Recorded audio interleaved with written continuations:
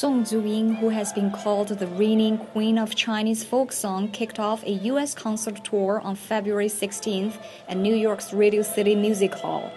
The crowd's love for the renowned soprano was evident as many of the 6,000 who packed the venerable hall for the 2-hour show joined in. Song, a member of the Miao ethnic minority, has strengthened her international reputation by performing at major venues including the Radio City, the Sydney Opera House, and London's Royal Albert Hall.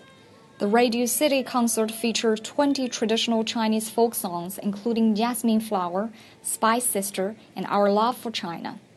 And even though Song performed in Chinese, it was clear that her music has the ability to touch Americans, even those who may not understand Chinese. Lisa Robb, executive director of New York State Council on the Arts, who came to watch Song's performance, said language isn't a barrier at all. But I don't think it's a barrier to appreciation. Traditional arts tend to be ones that are, very much from a kind of a grassroots or a kind of a local community perspective.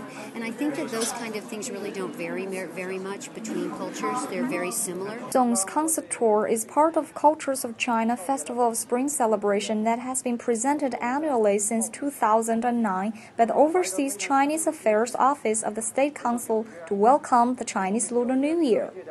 The cultural communication between U.S. and China was the essential feature of the concert, and I hope the U.S. audience will have a better understanding of China's long musical history after Song Zuying's performance. I believe the audience can feel the charm of Song and the striking features of Chinese national vocal music through her confident, peaceful, friendly, and sweet voice. Next up on Song's U.S. concert tour are Washington, D.C. and Los Angeles. The tour wraps up in San Francisco on March 3rd. Zhang Yuwei, China Daily, New York.